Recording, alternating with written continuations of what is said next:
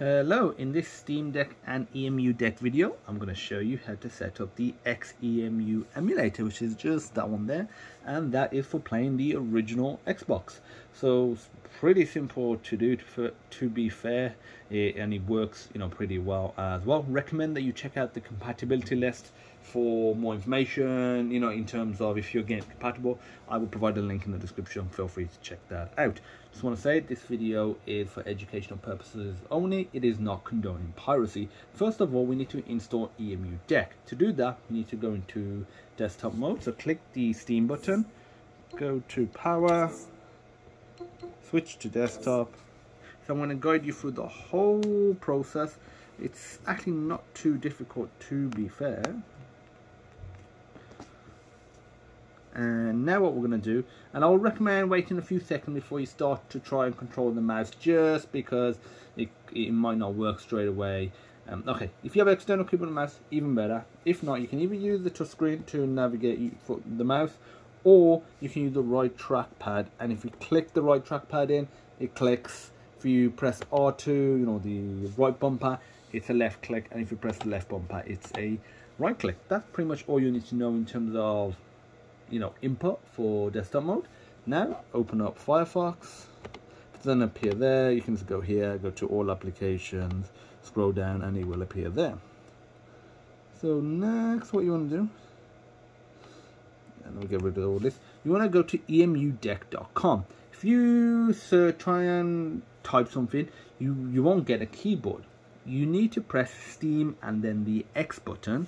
Press Steam and X. After a second or two, the keyboard pops up. If it doesn't, or if you have any issues, I recommend that you just turn, you go to gaming mode and then go back to desktop mode. And if that don't work, just restart the Steam Deck. It can be, sometimes buggy. For the most part, it's fine, but sometimes it can be if you're, in it long enough. And it's just emudeck.com. Again, I've already, opened it before, so I'm just going to use that. And now go to download. Click download installer. You'll say you need to copy to your desktop. That's fine, we'll handle all of that.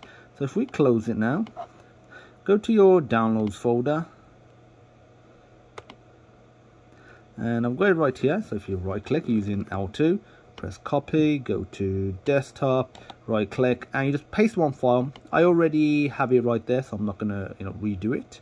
And if I go to downloads, you will also need some extra files, like the BIOS files, the hard drive files for Xbox.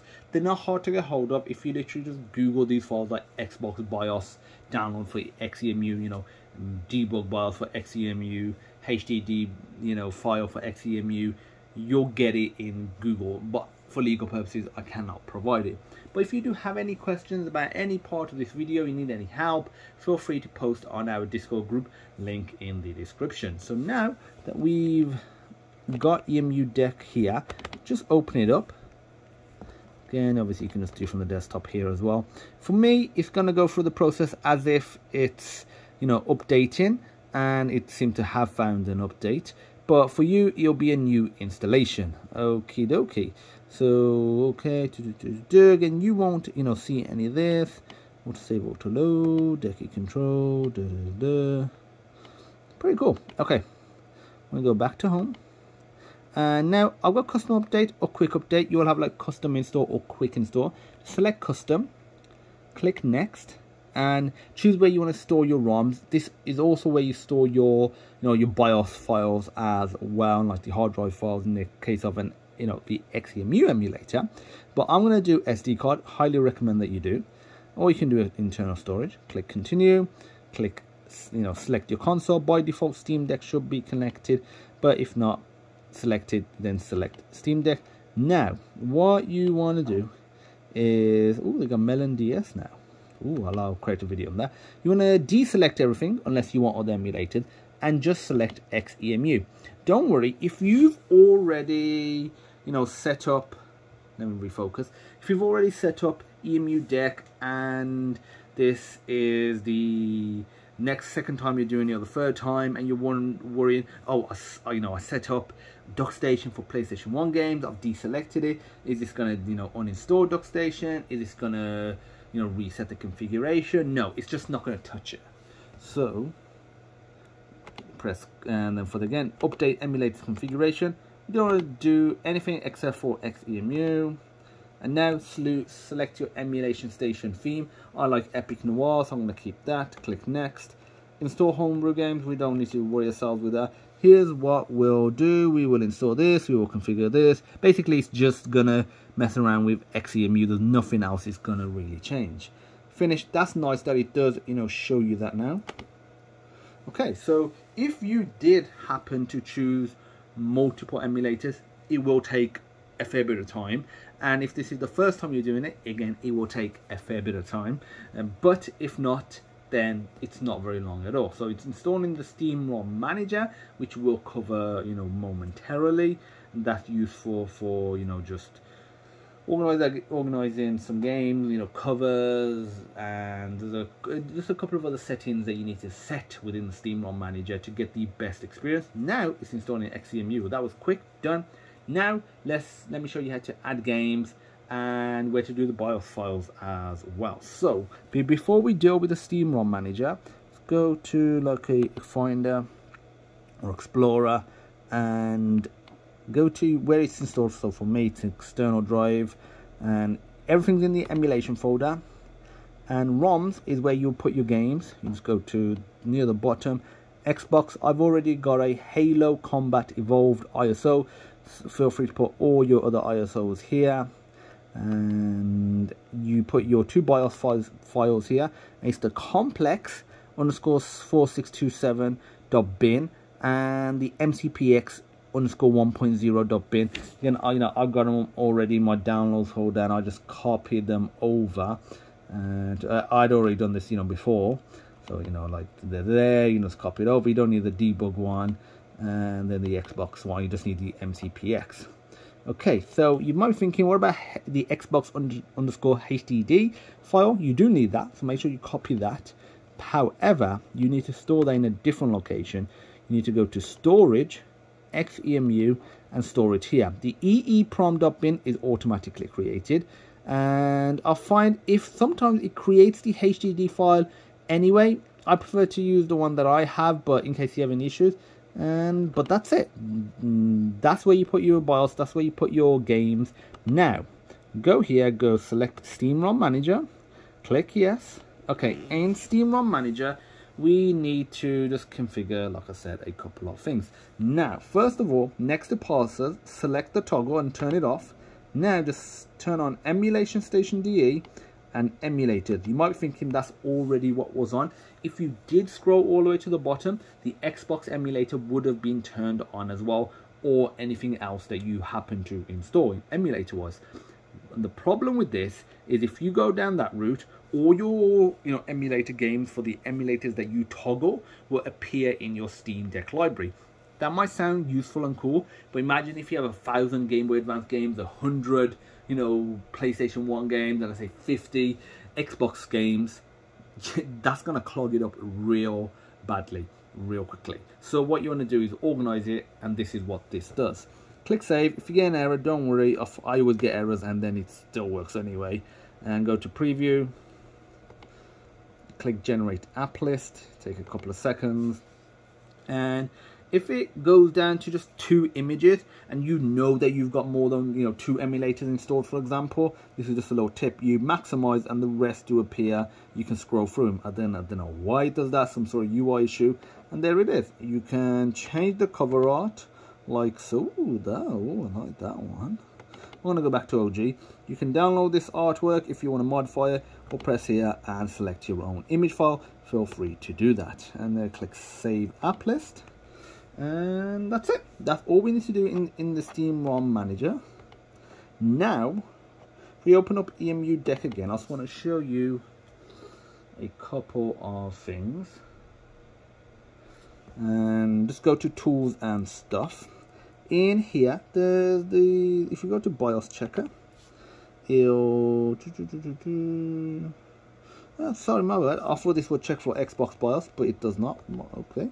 And EmuDeck compressor. This, I don't believe that this compresses Xbox game, so we don't need to mess around with this for in my. To update stuff, you can manually update flat packs and app images. Just do both. Some things are installed one way or the other. And you can go to save backup, and this will save your backups to a cloud storage. Useful, but in beta mode. Steam ROM Manager, where we've just been. Also, this is important. If you want to check out a guide for Xemu, here's some, shortcuts. Also, if obviously, save states, for example, I'll have a separate video covering hotkeys. If you messed around with something and something's gone wrong, then just click reset configuration and you're all good. And you can uninstall from here. And that's it. Now, return to gaming mode. And let me show you the two methods for launching up Xbox games. There are two main methods for doing it. And both of which are very simple.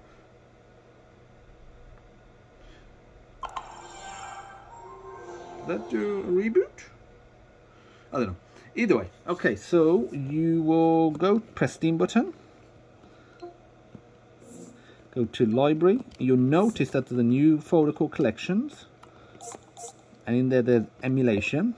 And in there you got emulation station. That's the recommended way. Then there's Xemu. So go to Xemu first, just for a bit of setup. Click the controller button. You want to do that first. And you want to set something to be left and right mouse click, especially left mouse click. Press that, and let's say we press left mouse click. I've already done it. And for the right one, you need to enable right trackpad behavior. Select that as mouse. That's very important to navigate Xemu. And now we can navigate it. So if you get this issue, waste moaning about the BIOS, it's because it's got version 1.03 at the end, and mine is not named that, so I'm gonna deal with that. You go to machine, you go to system, and select that. Find where it is. Again, if you are installing it on an external drive, you just go to run media MMC, and that's the drive, and then you just find it. So in this case, emulation, then I believe it's BIOS complex. There we go.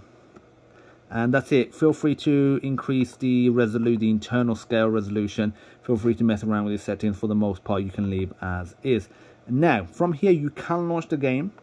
If you click reset, it will go through the actual proper...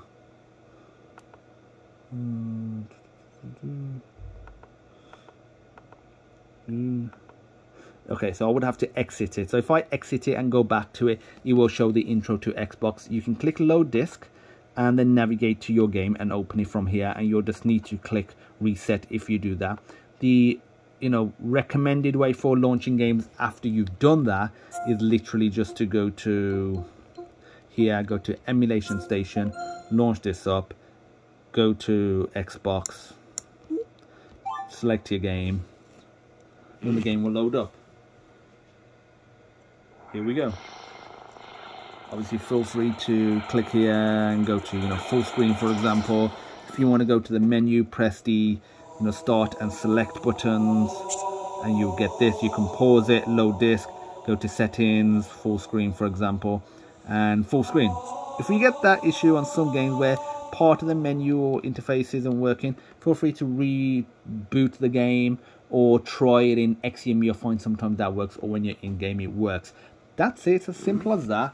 If you have any questions, feel free to pop me a message on Discord, or feel free to post on Discord or post in the comments. If you like the video, give it a thumbs up, hit that subscribe button, and I'll see you in the next EmuDeck video. Bye bye.